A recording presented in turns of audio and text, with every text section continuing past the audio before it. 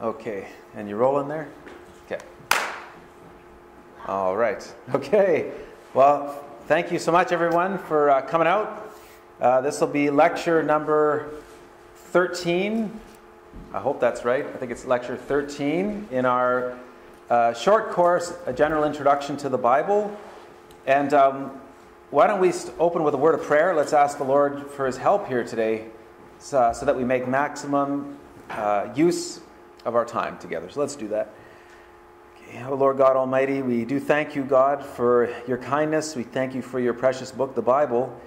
And tonight, Lord, we're just a few gathered here to give you full attention, to really focus on what you've given us in terms of inscripturated revelation. And we pray for your help, God, for this course. We pray that it's truthful, that it's honoring to you, that it's a help to all those who are either watching the videos or listening by MP3 or here in the classroom while this information is being given out. We pray, Lord, that our time here this evening is fruitful, that it's edifying, honoring to you, and very encouraging to your people. And we ask it in Jesus' precious name. Amen. Amen. All right. Well, let's sort of pick up where we left off. And just as an aid to the memory, this course here is, we're calling it A General Introduction to the Bible. The basic template that we're working from is Max Anders' fine approach. He actually wrote a book and then revised that book, 30 Days to Understanding the Bible. And he reminds us that the Bible is basically split into two parts. You have an Old Testament, books written, 39 books written before the time of Jesus. And those Old Testament books are divided, organized for you and me into three different categories. The first batch of books we call the historical books of the Old Testament. And this gives you the origin and early history of mankind, of the world, of the nation of Israel. Very, very important history. It shows us that God has been acting in the world, divine action in the world. Then the second batch of books in the Old Testament are the poetical books. God is still talking to us, but in the poetry books, He's using a different genre to do it. And we said that shows us something very special about God, doesn't it? He's not robotic. He's creative. He has a heart. He speaks to us in many different ways so that we'll get the message. And then the last division of books in the Old Testament are the prophetical books. And those are the books that, those are the books where God has chosen men, prophets, who forthtell and foretell. They declare God's truth. They expose sin and error. They call people back to righteous living. And they predict the future. And many of those prophecies have been fulfilled down to point. And some are yet to be fulfilled. And they will be fulfilled. Every detail will be fulfilled, just as God has predicted and ordained. Okay, so that's the Old Testament. We want to look today at the New Testament. The New Testament is the second division in the Bible. Only 27 books. Some are long, some are short. The New Testament comprised of 27 books, Old Testament 39 books. The New Testament, books written at the time of Jesus, or just after Jesus died and was resurrected and ascended into heaven. I happen to think, just as something that you might want to think about and do some research on, I'm convinced that the earliest writing of the New Testament, or anything that looks, like the New Testament, goes back to the days in which Jesus was actually on the earth during his earthly ministry. The early church seemed to think that Matthew was the first guy to write anything, and he was writing right there while Jesus was talking. He was recording the sayings of Jesus. And those sayings later on became incorporated into the Gospel of Matthew, the first of the Gospels to be written. And now, of course, that's a minority opinion here, but it is the opinion of the early church, and they're much closer to it than today's liberal scholars. I think you agree, right? So anyhow, the New Testament books divided into also three divisions, just like Old Testament divided into three divisions. New Testament books are divided into three divisions too. We have the historical books, Matthew, Mark, Luke, John, Acts. Matthew, Mark, Luke, John, those are the four Gospels. They tell us the story of Jesus, about his pre-existence, his miraculous birth, sinless life, his preaching ministry, his miracle ministry, his atoning death on the cross, his resurrection from the dead, his ascension to the Father. And the book of Acts picks up right where the Gospels leave off, and they tell us about the activities of the early church. How did the early church organize itself? What were their activities? How far did they spread?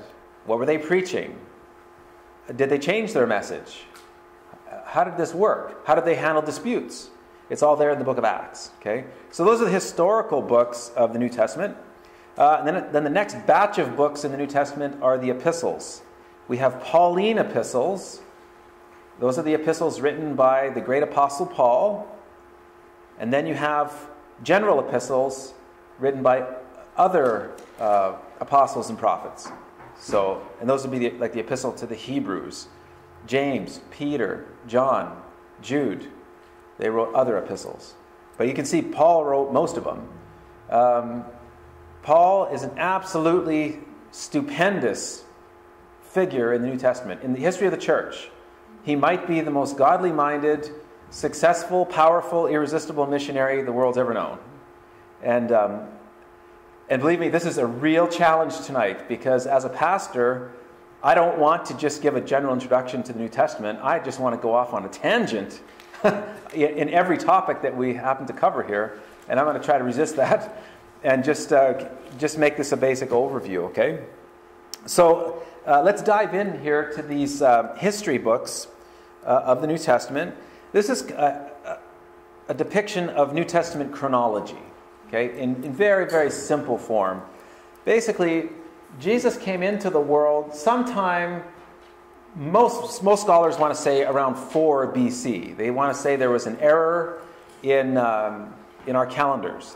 The calendar that we work from today was supposed to be based on when Jesus came into the world. And looking back, many scholars think that there was a 4 to 6 year error introduced. So most scholars want to say that Jesus was born somewhere around 4 BC. I sort of doubt it. I think, all things considered, he was born closer to 2 BC, 1 to 2 BC. And that's a discussion for another time. But we say, generally speaking, around AD 0. Well, of course, there was no year 0, but we're just speaking generally. But Jesus was crucified and resurrected somewhere around AD 30. I think, personally, 32. Again, and I have reasons for thinking that. Okay, there's a whole political situation there in the world, and it makes sense that he was crucified, I think, in 32. And many scholars are opting for 32 AD.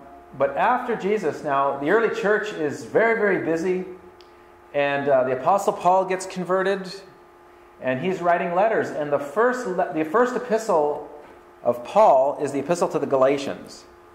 He wrote that about 48 AD, or AD 48 is the proper way to say it. Some folks disagree. Some folks think that 1 Thessalonians is the first epistle. Some think 1 Corinthians. I think I could probably argue convincingly that it's Galatians. And this chart comes straight out of Max Ander's book, and he agrees. Galatians is the first one. Not that that's a big deal, but I think the chart is accurate. Then you have 1st and 2nd Thessalonians around AD 50. The Corinthian epistles, 53, thereabouts. And then AD 60. See, these in 60 AD, Paul's in prison in Rome, his first Roman imprisonment. So he writes Ephesians, Colossians, Philemon, and Philippians while he's in prison. Paul gets out, and he resumes his missionary activities, and then he writes some more letters. And those are the pastoral letters, 1st and 2nd Timothy and Titus. He writes after he's been imprisoned again. And that second imprisonment, Paul doesn't escape. Not in the flesh, he doesn't. He gets his head taken off. And but then he went to be with the Lord. And Paul said, to live is Christ and to die is gain. Yeah. And his last words on this topic are in 2 Timothy. And he said, there is a crown laid up for me. And he was happy to see his Savior. He said, I finished the course. I've kept the faith. Paul could stretch out a map of the ancient Roman world at the end of his life, and he could say, I finished my course. I've told everybody I can reach about Jesus, about the Lord Jesus. And we want that testimony, right? Yeah. As far as the general epistles go, we want to say that James was written very early in the 40s. Hard to pinpoint exactly, but probably in the 40s of the first century for James. 1st and 2nd Peter in the 60s, probably in the 60s. Now, he's got Hebrews and Jude around 67. Really hard to know where to put these guys. I think he's probably right, because Jude references the sayings of the apostles, and then next thing you know, he's quoting almost verbatim 2 Peter 3. So we know that Jude knew about 2 Peter. So Jude comes after Peter, so I think the chart is correct there. Hebrews 67, possibly earlier, because in the book of Hebrews, the writer there is talking about the temple in Jerusalem. It's still standing, and sacrifices are still being offered. There's still a priesthood functioning. And that means that the writer is writing that letter before AD 70, when the temple was knocked to the ground and the sacrificial system was obliterated at that time. And then he's got 1st, 2nd, 3rd John and Revelation in the 90s of the 1st century, before the end of the 1st century. I think most mainstream scholarship accepts the dates there on that one. I think it's pretty safe to say that John wrote Revelation at the end of the 1st century. John was on the island of Patmos, exiled for his faith, under the reign of Domitian. We know when he was reigning. The early church was unanimous on this, that's where John was, and that was the time where he was exiled. Some folks want to say that Revelation was written before AD 70, and the reason why they're saying that is because all that apocalyptic imagery there in that book, speaking, we think, of the end of the world, they want to say that's all symbolic language pointing to the destruction of Jerusalem. These folks are called preterists, and I am not a preterist. And I think that if this was an eschatology course, and one day we will run an eschatology course, I think we could argue cogently that the preterist view is not correct. That Revelation is speaking to us of things that are future to our own day. The apocalyptic imagery there is speaking to us of Daniel's 70th week. The 70th week of Daniel, we call that sometimes the Great Tribulation. Jesus called it Tribulation, the Great One. And that hasn't happened yet. And we know that. Jesus told us that in Mark's Gospel, that it will be a time of tribulation such as the world has never seen, nor ever will. Okay, not since the days of the flood, not since the creation. And we've seen worse atrocities than AD 70, haven't we? God help us, we have. So, anyway, I didn't mean to go off on a big tangent there. See what I mean? This is hard. This is very hard today. Okay, before we get into the historical section of the New Testament, can we have a review here? Do you remember the arc of Bible history? Remember, each block in our chart is a time block. And we call them eras, the eras of Bible history. Now, how many people know what we call that first era? What's that the era of? Creation. And then? Patriarch. Exodus. Conquest. They leave Egypt and they conquer the Promised Land. After they've conquered the Promised Land, then what does Israel do? Judges are ruling them. Then? Kingdom or monarchy. Kings, or monarchy. That's where Israel, God's people, are ruled by kings. Then comes exile. Return from exile. And then the silence period. So there we have it. Creation, patriarch, Exodus, conquest, judges, kings, exile, return, and then the silence period, that 400-year period of prophetic silence where God's not writing books anymore, between the Old and the New Testaments. Okay? Well, we want to get here now into the historical section of the New Testament, and we start with the Gospels era. And this is going to go very, very quick. And I'm going to try to keep it quick. Okay? The Gospels era. This is what Max Anders says in his attempt to synopsize the Gospel era. He says, Jesus comes in fulfillment of the Old Testament prophecies of a Savior and offers salvation and the true kingdom of God. While some accept him, most reject him, and he is crucified, buried, and resurrected. So that's Max Anders' synopsis of the Gospels era. Now, you remember, right, that each era in Bible history, we could break it down into 4 subdivisions, remember?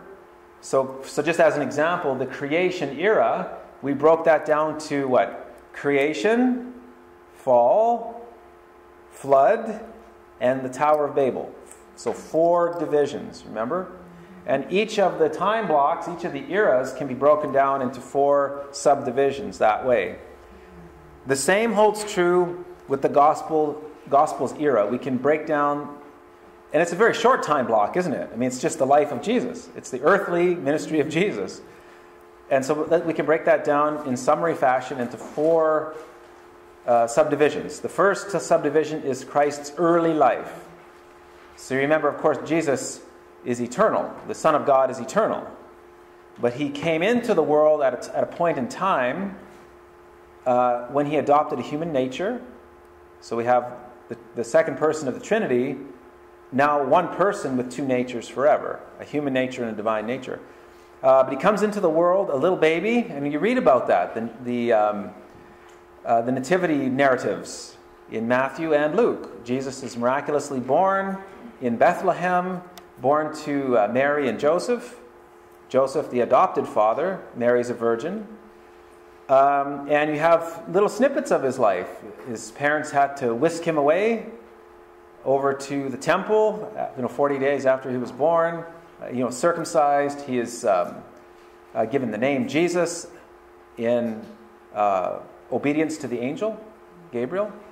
And then when he's a little child, he receives a visit from wise men from the east. They come to Bethlehem to see him, to worship the king. They know the king has been born. And then when the false king of the Jews, Herod, hears about this, he wants to destroy Jesus. And Mary and Joseph are warned in a dream. Take the child to Egypt. You got to get out of here. And so they return several years later, and they make their home in Nazareth, north of Jerusalem, north of Bethlehem, way in the north in Nazareth, and that's where he grows up. And we don't learn too much about those years growing up. One little account, though, in Luke's Gospel, that when Jesus was 12 years old, he and the rest of the family came to Jerusalem, and he lingered behind. When it was time to come home, he was found in the temple, and he was confounding the religious leaders. At 12 years old, he could ask them hard questions. And if you read it, it's very amazing. They're asking him questions, and he is astounding them with his answers. And the way he's answering in true rabbinic fashion is to ask them questions. And he's really, really distinguishing himself as a brilliant, brilliant young man who has some mastery already over the Scriptures. It's incredible. Of course, he's the Son of God, and in him are deposited all the treasures of wisdom and knowledge. So we're not that shocked, right? So that's early life of Jesus. It says that he returned to Nazareth and he was subject to his parents. He grew up in Nazareth. He didn't go off to India or someplace, Tibet, and study Buddhism and all this other stuff. The text, Luke's very clear. He went to Nazareth and he grew in wisdom and stature and favor with God and men. That's where he was raised. And then his early ministry, that's the next subdivision. Remember, Jesus came onto the scene at the age of 30 to begin his earthly ministry with power. He was baptized in the River Jordan. He was driven into the wilderness by the Holy Spirit to be tested by Satan, to show to men and angels and to the devil himself that Jesus is impeccable. Impeccable, there's a word for you. It means he cannot sin. It's not that Jesus just displayed impressive human resilience. That's not what happened there. It's that Jesus is perfect and cannot sin. He is impeccable. And he didn't eat or drink for 40 days. And Satan tempted him to make stones bread. And it said he hungered. But he wasn't about to take orders from a fallen angel. Remember that? And so he commenced his early ministry, and he went around preaching, returning to Jerusalem for the feasts. He performed miracles. In that early ministry, Jesus gained a lot of support. He had thousands of people following him. Thousands of people. And the word was out. We think the Messiah is here. Very, very spectacular ministry. And as we said this morning in the church service, Jesus was, beyond a shadow of a doubt, you can say categorically, the most beautiful human being to ever touch the planet. He only ever spoke truth. He only ever did good to people. You know? The most beautiful human being ever.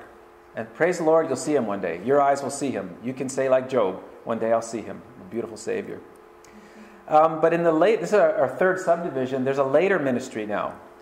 That later ministry, you start to see a decline in Christ's popularity. He is not the Messiah people are looking for. He is the Savior of the world. He is here to offer himself a ransom for many. He is here to pay our sin debt with his own blood. Most of the Jews, especially the religious leaders, are not understanding this. You see? And this is God now. This is God behind this. God is not deceiving people. So important, friends, to understand this. Our God is not deceiving people. He doesn't lie to people. He doesn't play games with people. But he will send Messiah into the world, and he will be everything the Bible says he's supposed to be. But people conveniently don't want to read the Bible at face value. They just wanted to see the conquering Messiah that's spoken of. They don't want to see the suffering servant of Isaiah 53. They don't want that as their leader, as their Messiah. Some of the people were following Jesus just so that they could get what they could. We read spectacular accounts in the Synoptic Gospels, Matthew, Mark, and Luke. Spectacular accounts of how Jesus could multiply fish and loaves. A couple little fish and a few small loaves of bread, and Jesus could feed and fill thousands of people. And it's a very beautiful account, isn't it? Like Matthew 14 and so on.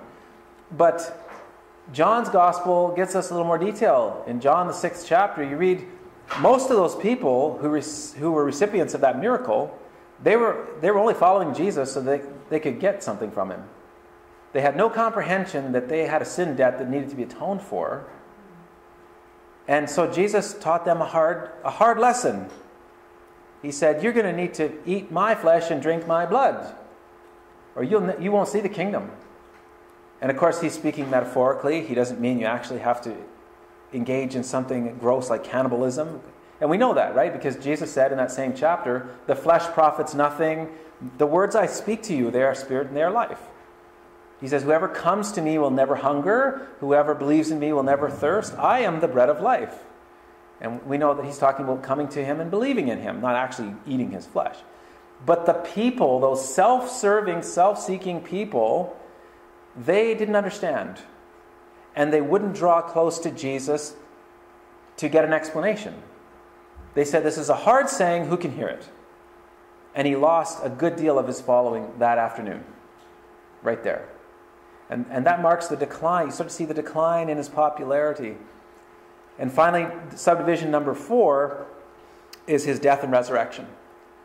The religious leaders so misunderstood him, they were so envious of him, that they basically organized a judicial murder of Jesus.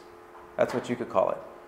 They had him arrested, trumped up charges, false witnesses, and he was brought before Pontius Pilate, the governor of Judea, and a pressure was applied to Pilate. You don't crucify this man, you're no friend of Caesar. You understand from from history outside the New Testament, contemporaneous history, that the political situation was such that Pilate really did fear for his life. He was being watched by the emperor. And he didn't want to make a false move here. So basically, he gave in. He didn't want another uprising. He didn't want complaints to the emperor. And he gave in. He saw to it that Jesus was crucified. And of course, Acts chapter 2 says this is all ordained of God. People took, with lawless hands, they crucified the Lord of glory, the Prince of Life. They crucified him. But Acts 2:24, I think it is, says, the pangs of death couldn't hold him. Easter's coming up. We're thinking about the resurrection. The pangs of death couldn't hold him. You know what that means? There's some mothers here. When you feel birth pangs, what does that mean? It means baby's coming. Can you stop it? No way. You can't stop it. Death couldn't hold Jesus. The pangs of death couldn't hold him. He was coming out of that tomb, and he did. With a glorified, resurrected, wonderful body, fit for heaven, eternally now, and with a body that you're going to receive one day. Paul says it, right? Philippians chapter 3. And so if we were to sort of just summarize or synopsize the Gospels era, we can say the Gospels speak of Christ's pre-existence in early life, his early ministry in which he gained popularity through his preaching and miracles, his later ministry in which his popularity was in the decline, and then his death and victorious resurrection from the dead. And Jesus, I'll just remind us, is the first fruits. He is the first fruits of them that slept. That means, friends, more is coming. He's not the only one in all history to come out of the tomb with a glorified, resurrected body. He's the first one. There are no others so far, but there will be. There will be multitudes, an innumerable company of born-again, redeemed, glorified saints. One day, and we get to join in that company too. That's the promise of the gospel, right? Yes, yes. Well, I'm tempted just to stop it right there. Are there any questions? I think it's a good place to just think about that resurrection before we take our break. But are there any questions or comments about anything that we looked at so far? In our maybe throughout the entire course, you may have questions about something that we... Go ahead, Danny boy, but it better not be hard. No, okay. Beginners can get. Okay. What does AD stand for? Thank you. I think I can answer that one. Our calendars are divided into BC and AD. We often hear about things that happened in the year 400 and something BC, right? So basically our calendar is split in two, sort of like the Bible is split in two. Before Jesus, after Jesus. Well, that split is because of the Lord. So we live in the year 2017, AD 2017. It means Anno Domini, the year of the Lord. That's Latin, the year of the Lord. BC, before Christ. Okay? Now, people react to this. Right? In the not too distant past, people react, in the 20th century, they reacted, they say, well, we don't like this. 1985 AD, well, let's change that. So now everything that used to be called AD is now CE, Common Era. It's no longer the year of our Lord, now it's 2017 of the Common Era. And we say BCE now, before the Common Era. It's so artificial, it's so stupid. It's trying to get our mind off of Jesus. It doesn't make any sense. But if anyone would ask, before the Common Era and after the Common Era, or, Common Era, well, that's supposed to have us not think about the Lord. But if anyone thinks about it for 2 seconds, why this division? What caused that division anyhow? The Lord Jesus, the coming of Jesus. And if I can just mention it, if you go to the Human Rights Museum here in Winnipeg, it's stupendous architecture. It's really... And the Human Rights Museum is there for a good purpose, I think. There is such a thing as human rights. Of course, secularism can't account for these things. Only God can. But it's not a waste of time to have a display that celebrates human rights. But if you go into that museum, you're going to see a big, long, elaborate timeline. And on the timeline, you have dates. And underneath those dates, or above them, I can't remember, I think it's just underneath, you have faces of different men of history, men and women of history, important people, right? And who is depicted amongst all those important people? Well, Jesus of Nazareth is in there.